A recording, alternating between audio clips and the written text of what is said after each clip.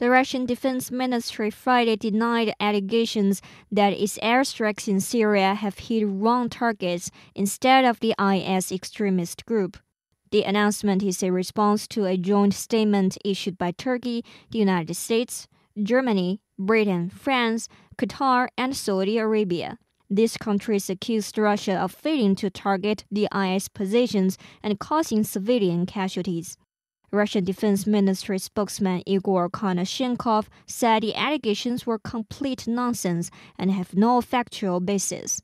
He said the ministry has noticed various false informations and intended to release its own reports with maps and videos to the public twice a day.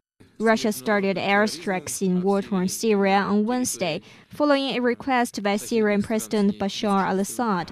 But the West is concerned that Russia is using its campaign against terrorists as a pretext to strike at rebel groups opposed to Assad. Russia has denied the allegations.